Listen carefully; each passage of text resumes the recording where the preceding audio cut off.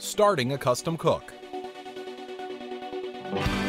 First, properly insert the MEATER probe into the chicken breast by making sure the internal sensor is placed in the thickest part of the breast and the safety notch is clearly inside the meat.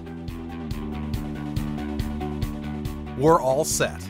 Let's season the chicken. Configuring a custom cook allows you to quickly select your target temperature. This is best used for experienced chefs that already know meat temperatures. Launch the MEATER app and select the active MEATER probe. Tap on Custom Cook. Select your target internal temperature by sliding left or right.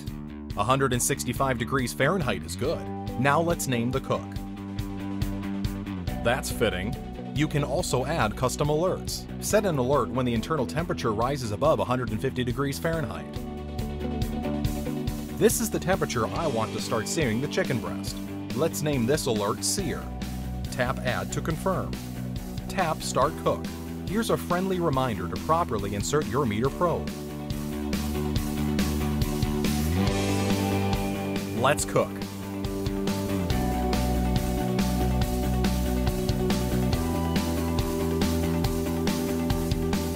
Once the internal temperature rises above 150 degrees Fahrenheit, the alert will fire.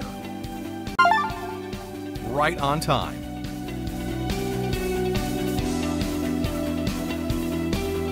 Searing time. A few minutes later. Perfect. We hit our target internal temperature. Enjoy!